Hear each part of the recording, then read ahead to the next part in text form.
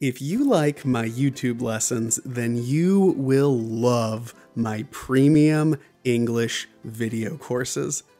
Click the link below to visit my website where you can watch a free sample English lesson from each course and learn how you can connect with me for one-on-one lessons together. I would love to help you with your English. Hey, what's up guys? It is awesome to see you all again.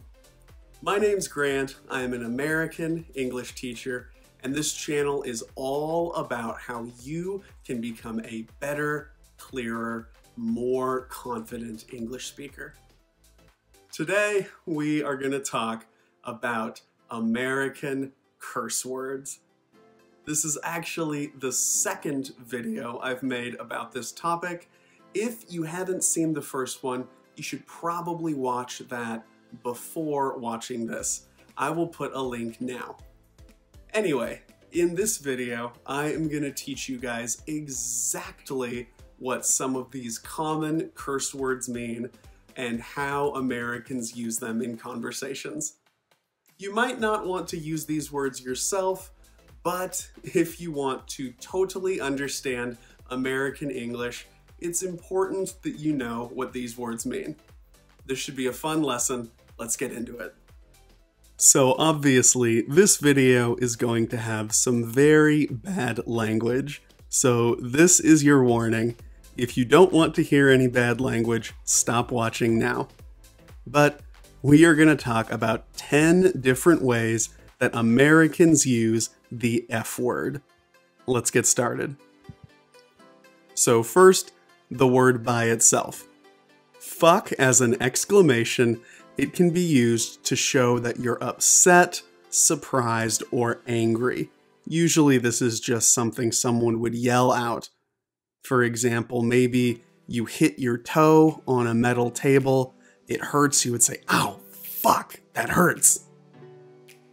Then, as a verb, it can also mean to have sex.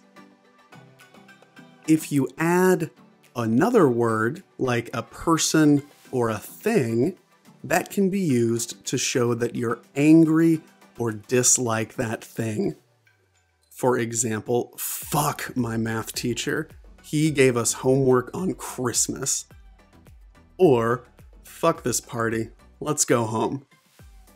Both of these mean that you are angry or you dislike that thing, the math teacher or the party. Next, what about if you add ing? As an adjective, fucking means that you're upset, surprised, or angry.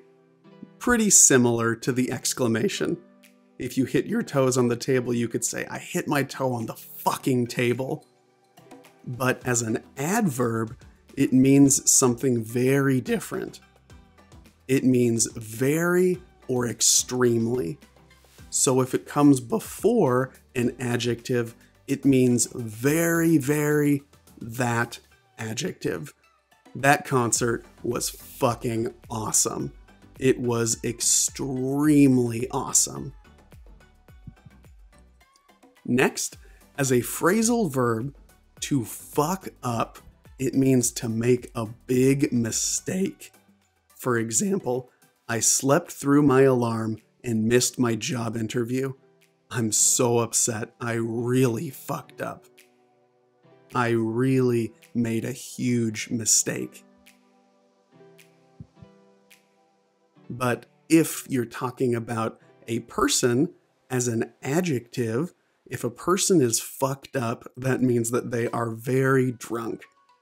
Maybe you're leaving the bar, your friend tries to drive home, you know that they're drunk, you would say, "Give me your keys, man. You're way too fucked up to drive. You're too drunk. It's not safe for you to drive."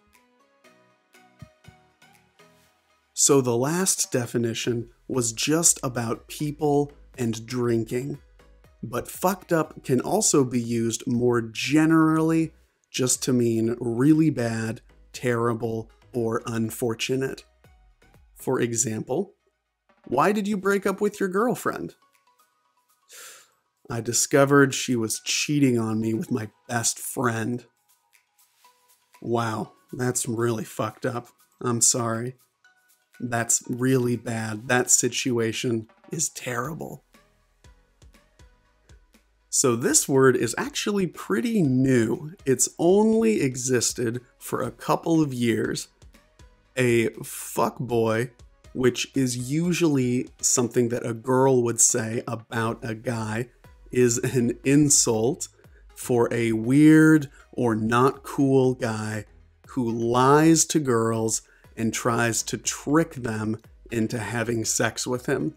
He lies, he's sneaky, you can't trust him, and he's weird and not cool. For example, John lied to me. He said I'm the only girl he's interested in, but I saw on his phone he's been texting 5 other girls. He is such a fuckboy. I'm done dating him.